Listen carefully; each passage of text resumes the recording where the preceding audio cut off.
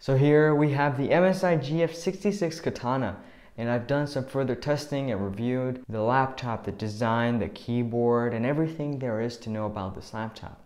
So let's find out what this laptop is all about. So how I pointed out in the unboxing video that this has a very subtle and well-rounded design, I still stand by that.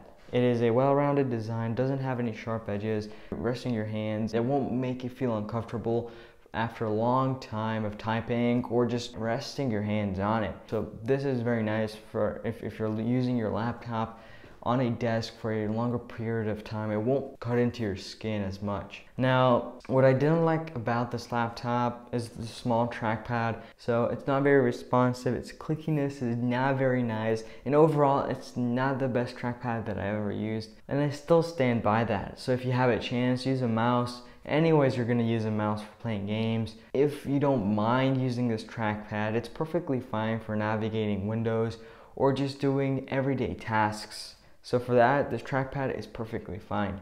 Now, what I also noticed about this laptop is that the keyboard is a very nice layout. It is a full-sized keyboard. It does have a number pad on the right side. However, it's a little bit cramped, so the enter key is not in its usual position. Instead, it's under the 0 and dot. But for most people, this won't be a huge deal, and even though it's a little bit cramped, it's still a very nice keyboard to type on. What I also really liked about this laptop is the port selection. So it has a nice variety of ports, and all of the ports are on either side. So no ports are located on the back of the laptop.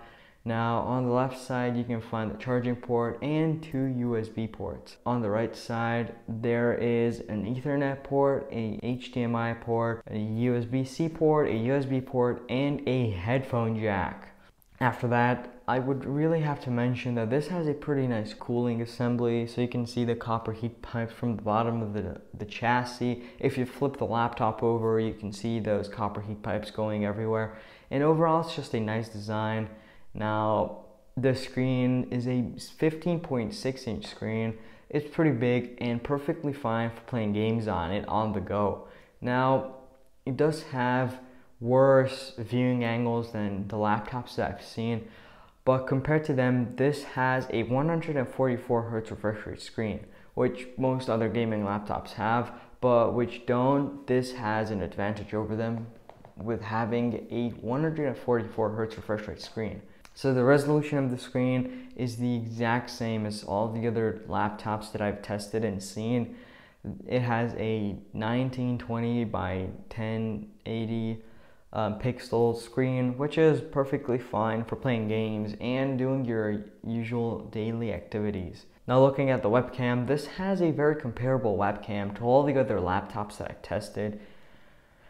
I've seen better webcams like on the Acer Nitro 5. I thought that that was a better webcam than this one found on this particular laptop, but it does the job. So if you're on a Zoom call or whatever, it is perfectly fine for that. So we took a demo video and here's how it looks like.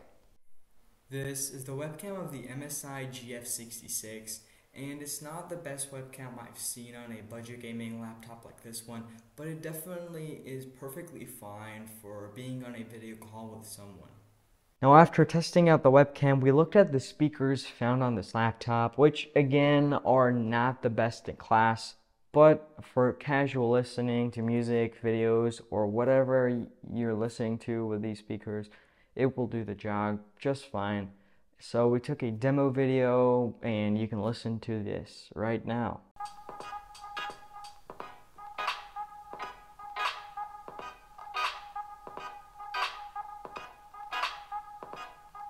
So after looking at the speakers, I tested out battery life and it was very comparable to all of the other laptops that I tested. So if you wanted to play a game, you could play for around 1 hour and 30 minutes before the laptop dies. If you're not using the battery to play games, instead for less demanding tasks, you could definitely use it for 5 or more hours. So once the battery was drained, I was able to charge it up in about 2.5 hours, which is thanks to this having a 180 watt charger.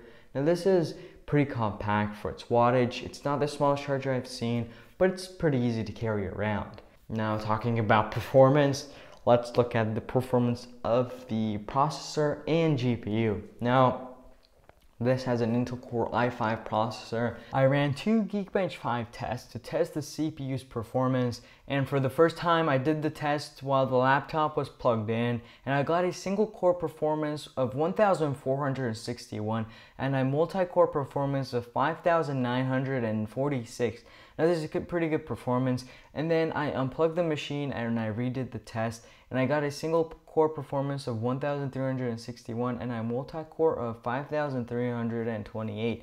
Now these are pretty good performances from this CPU. Now I also tested the GPU and it got a score of 90,000, which is expected from an NVIDIA RTX 3060 graphics card. And the laptop also has 16 gigs of RAM and 512 gigabytes of SSD storage. Now after that, since this is a gaming laptop, I did test out some games. I have a full gaming review of the MSI GF66. So if you're looking to learn more about how it performs with games, definitely check it out. But all in all, it performed very well. I put all the maximum settings I was able to, and it got a pretty good FPS rate. So I was satisfied with its performance. Now after looking at the games I tested some creative tasks. So video editing, graphic design, and photo editing was tested on this laptop. So first I tested out video editing, and I loaded up 3 15-minute 1080p videos into the video editor, and I exported that. By the way, scrubbing around the timeline and just playing the video was very smooth. I had no hiccups. Now after that, I did look at another project of Blender, and this was a higher grade project of a very nice Bugatti. So I hit export, and it was able to export this project in about 13 minutes, which I've tested similar spec laptops to this one, and they all performed very similarly. And after all of that, I looked at photo editing, and again, as I mentioned before, no issues were found with editing the photo or adding elements or exporting it. So overall, it performed very well with these. So in conclusion, if you're looking for a gaming laptop with good performance, good cooling, and overall nice design, this is a great option to consider. So thank you for watching. I hope you enjoyed, and have a great day.